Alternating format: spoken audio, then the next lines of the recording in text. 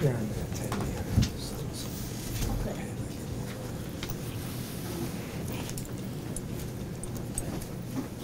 Mark, could you?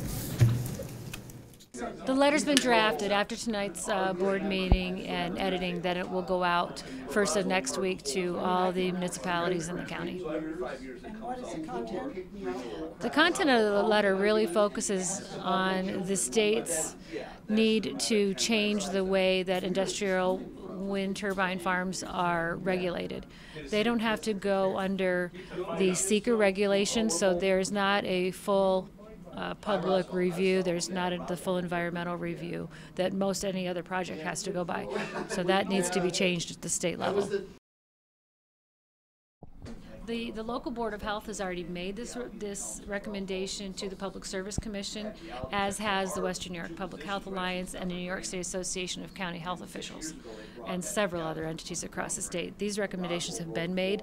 Now we are asking that each and every municipality follow suit.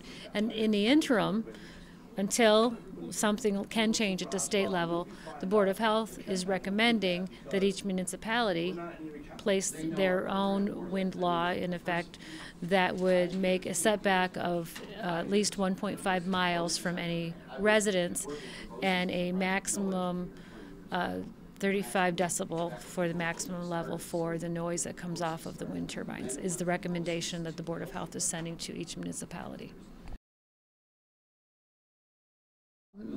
The letter and the request to the municipalities is based on county health officials across the state and locally, our own concerns regarding, a lack of regulation and a lack of a full and transparent process to really ascertain whether or not there are any health or environmental impacts. Without having a full seeker review on these projects, we really don't know, and we need to quit putting policy in front of science and do our due diligence to see whether or not what we do need to do.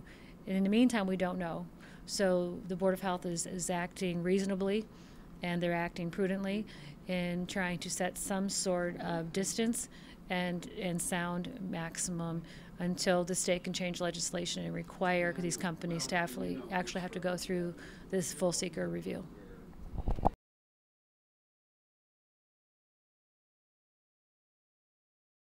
We did draft a letter to be sent to all of the towns in Chautauqua County expressing our Board of Health concerns about the human health aspects of wind energy.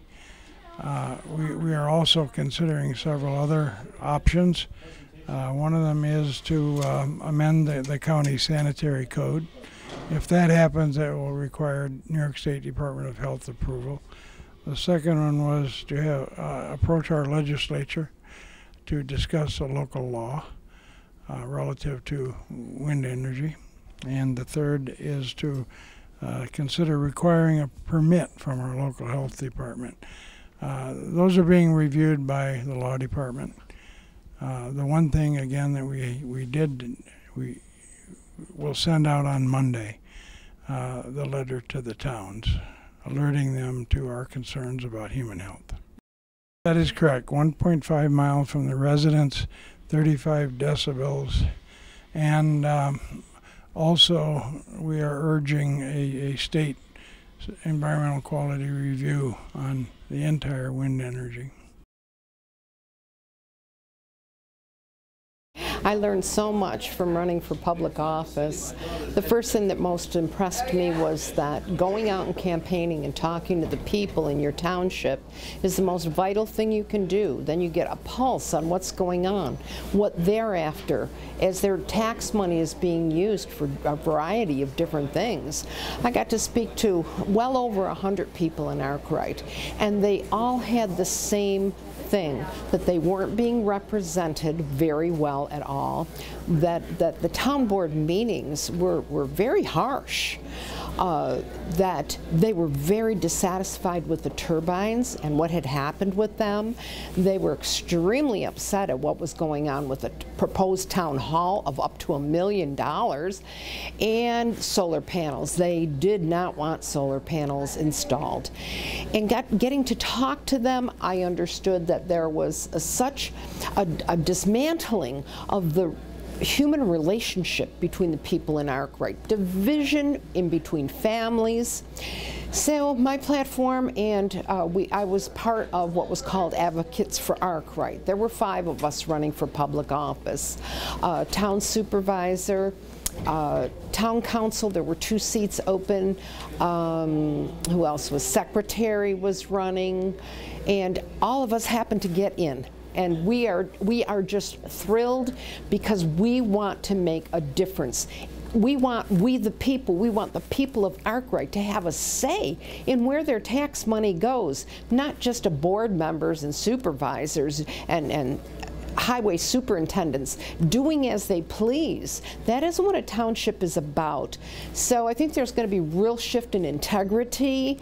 We've uncovered a lot of stuff that it's going to take maybe a year to get in order, but we can do it. We want to just thank the people for voting for us and having the confidence to know that we're really going to try. We're for the people.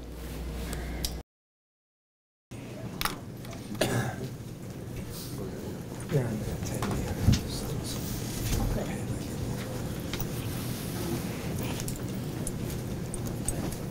the Mark, could you?